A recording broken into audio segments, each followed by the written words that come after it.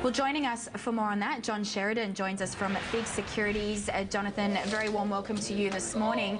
I guess the Greek deal news it really was overshadowed by that surprise devaluation of the yuan by China yesterday, and really that's had a huge effect and ramifications on global markets around the world.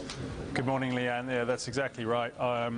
Greece has been the major news story for the last little while, and the news that they had actually reached a deal with their creditors and the IMF effectively rolling over on their requirement for debt forgiveness was, I thought, would have been the major news story of the day. But of course, we had the devaluation of the yuan, which sent ripples throughout risk markets overnight. We saw the Dow Jones, for example, off nearly 1.5%, and bonds took a big rally on the back of that, and the US 10-year Treasury came in nearly 10 points in yield. So it certainly saw those risk assets, being sold off and those bonds rallying. How can we expect those to sort of perform today, given the data we have out? I mean, nothing major due to be released, but what are you expecting for the day ahead? Yeah, look, I think we might see a little pullback. We might see some profit taking. They're the most liquid bond markets in the world. We might see all of that trade really was in the futures in our market locally, so it'll be interesting to see what happens in the actual physical cash bonds. But I suspect we'll see a bit of a pullback and yields just a touch higher as the market digests what that really means for Australia. Jonathan, I wanted to get your thoughts. I mean, at the moment, we've seen the bond market, I guess, low participation, I guess, low volumes sort of has been a bit of a general theme across those bond markets. Locally, though, what are you actually seeing investors doing at the moment? Yeah, so I think it's a consolidation period for investors, to be honest.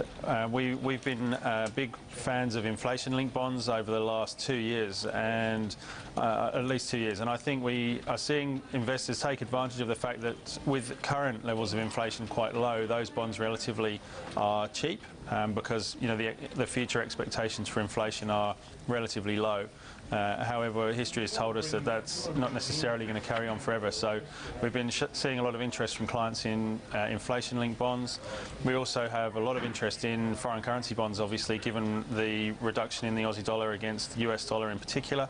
And we continue to think that there could be some further downside for the Aussie there, particularly against the US dollar a bit more, and some sterling. So that's really where we're focusing on. Institutional clients seem to be taking a bit more risk, looking at sub-debt, for example, rather than senior. So I think there's a bit of a risk-on tone generally, given the view that you saw with the Bendigo and Adelaide issue yesterday coming out fully floating. I think we're seeing that clients are thinking we're perhaps near the bottom or at the bottom of the interest rate cycle. And Bendigo and Adelaide Bank, I know, is one that you've been monitoring lately. We saw them doing a $600 million 5-year floating bond, I guess, showing really that investors, or that demand by investors for those floating rate bonds is certainly there. Yeah, absolutely, and that's where you're seeing the institutional interest coming into floating rate notes. We're also seeing private client interest in high yield floating rate notes. Obviously, with high yield, you need to be very aware of your diversification. So there are 6 or 8 names that are available now in the Australian dollar high yield market. So we're seeing clients take diversified portfolios of those as well. I just wanted to ask you locally as well. We did mention it earlier. It will be fairly quiet on the local agenda. We have consumer confidence, monthly consumer confidence out today, but we also have RBA Deputy Governor Philip Lowe speaking today. So what will you be looking out for there? Yeah, well, the title of his speech is very interesting. He'll be talking on land values and monetary policy, and I think that's a very hot topic at the moment, given what the RBA and the regulators have been doing and looking for in relation to the housing market, particularly in Sydney and Melbourne. So a very timely speech, and it'll be very interesting to see, when people try and dissect the words that he's using and try and link that to future RBA policy. Fantastic. Jonathan, really appreciate your time. Thanks for joining us. Great. Thanks, Leanne. Jonathan Sheridan joining us there from FIIG Securities.